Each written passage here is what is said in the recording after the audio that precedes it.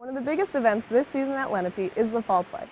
The cast and crew have been working very hard to create their own production of Rumors, a farce or comedic play written by Neil Simon. The students and directors who have a part in creating the play meet every single day after school in the auditorium for rehearsal.